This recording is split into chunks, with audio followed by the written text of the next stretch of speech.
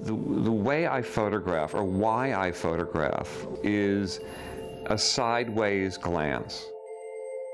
I came across this actually in the pool when I swim a lot. When I was swimming and I turned my head and I was glimpsing another swimmer and another swimmer and another swimmer.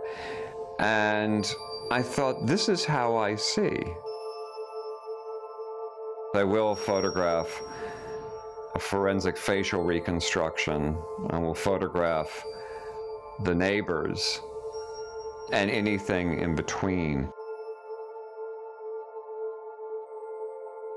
The connective thread between all of those is me kind of breathing life into something not recognized as important. I think that being raised as a gay man in the 60s, when things were not the way they are today, that I developed a furtive glance, because you couldn't stare directly at someone that was the object of your desire. It had to be veiled in some way.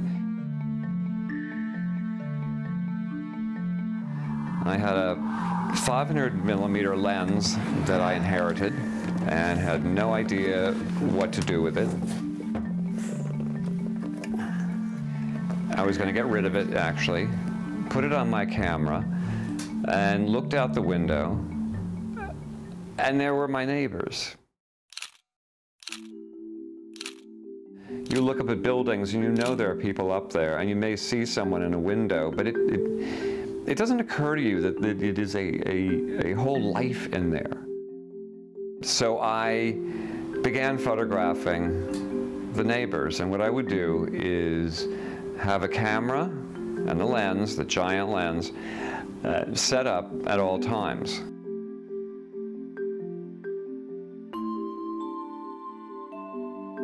The building's about 50 feet away from me. It's in New York City, and it's all glass. The sun was raking across the glass, and there was someone walking through the room. I took the picture, and when I looked back at the playback, I thought, I'm going to keep the lens, and I think I've discovered something that I need to do.